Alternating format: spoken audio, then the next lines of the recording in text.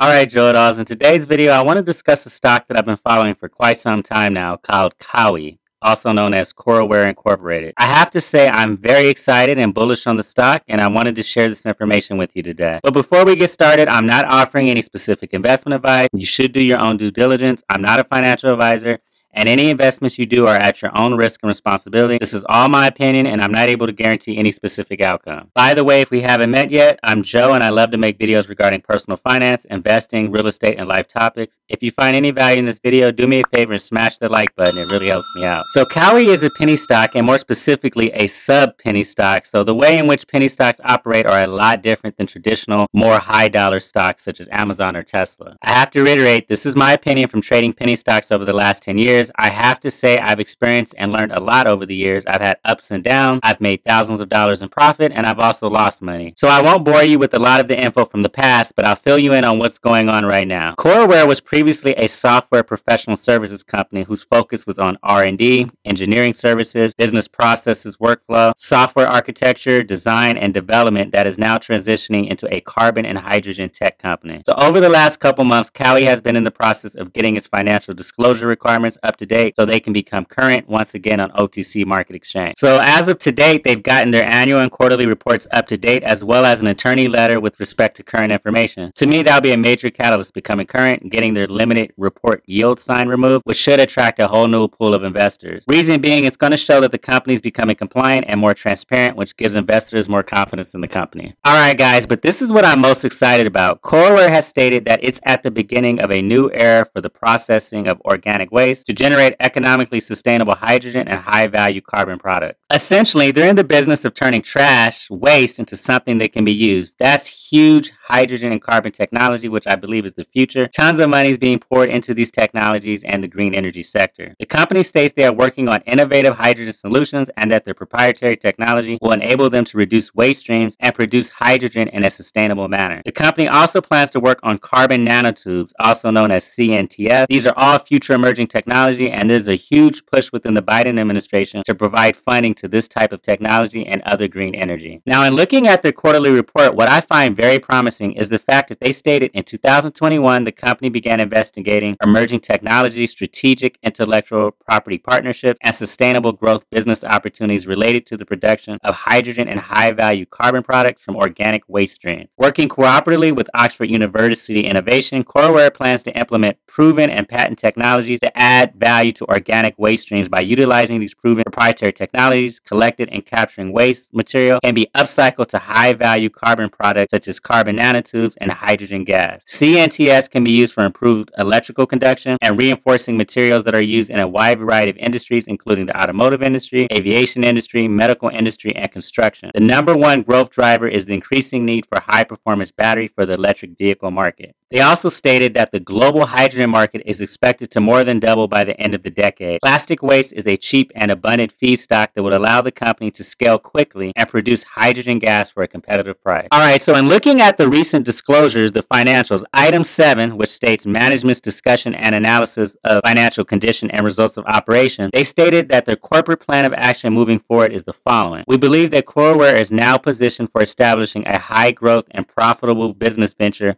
related to the production of hydrogen and high-value carbon products from organic waste streams. The company plans to establish a research and development center in the United Kingdom and waste streams conversion plants in the Netherlands and the United States. The company has signed a licensing agreement with Oxford University Innovation and will establish a research and development team to scale up existing technologies, continue to research new waste stream transformation technologies, and so much more. Additionally, the company plans to seek out government programs in the United Kingdom, European Union, and United States that encourage the development of high-value production of hydrogen and high-value carbon products from organic waste streams. Finally, the company plans to establish operational centers and waste stream conversion plants wherever the company can have consistent quantity of organic waste streams. In my opinion, these are huge catalysts, guys. The company is looking to partner and expand outside the United States to go international. Now, the CEO, Lloyd Spencer, is also CEO of another company, the sister company, DGWR, Deep Green Waste and Recycling. So he already has experience in this area, and there's some infrastructure in place. Matter of fact, we could be looking at a reverse merger between COWI and DGWR. Anything is possible. I like the fact that the company has a clear roadmap, a very clear direction of where they are headed, and so far they made tremendous progress over the last several months. So first thing is they've been updating their media platforms to better inform shareholders and potential partners of their activities. OTC Pink Current is in progress. Matter of fact, I'm hoping it gets updated this week,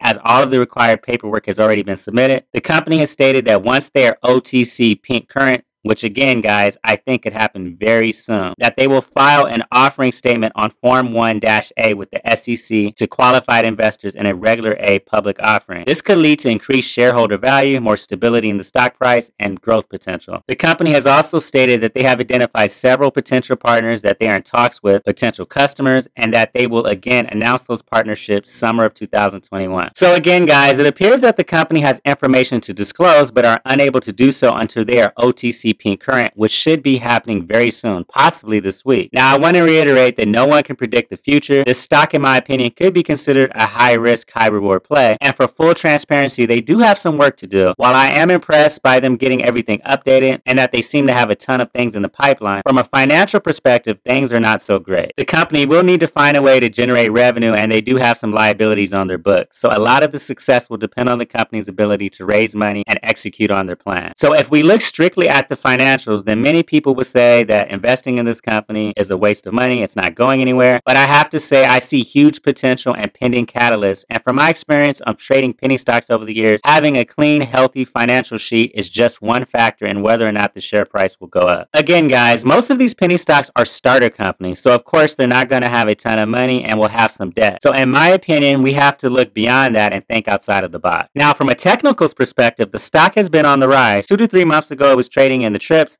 and has broken out and has been trading solidly in the teens the last month. The stock has been having higher highs and higher lows over the last month. Within the last 2 weeks, we've been in a sideways trading pattern, but the accumulation of the stock is off the scale. Now, this past Friday, we had a small sell-off. What is interesting is at the very end of the day, someone bought 223 million shares, which is an investment of $2.6 million at that share price. That tells me that something's going on, and we may be close to this thing heading to the moon. Again, this is all my opinion, but I thought I would share this with you. Now, I'm fortunate to have gotten 11 million shares at 0001, and I bought another 600,000 shares at various levels. Just this past week, I was up 23,000, but I don't plan on selling any shares whatsoever until the stock reaches the 2 to 3 cents range, in which I will sell a small portion. But my ultimate goal is to hold this stock to 10 cents and above and hopefully become and have a millionaire profit off this stock. Now, if you're saying to yourself, Joe, that's insane, that's crazy, it can never happen, I'm here to tell you from my own experience in trading penny stocks and sitting on the sidelines watching other plays over the years. In Pennyland, the OTC world, all types of crazy things can happen. Now, in my opinion, I do see the stock hitting the 2 to 5 cents in the short term, meaning within the next 3 months, depending on what type of partnerships, contracts, and how well the company execute on their plan. And I do see 10 cents could happen long term. So guys, this is a stock I plan to hold for a while to see what happens. And of course, as time progresses, I'll reevaluate my investing strategy. Please comment below and let me know your thoughts on COWI. I would love your feedback. I really hope you found value in this video. If you did, do me a favor and tap the like button and share it with others. It really helps us support and grow the channel. Don't forget to subscribe and turn on the notification bell as I'm posting valuable new content multiple times a week. Thanks again for watching, and until next time.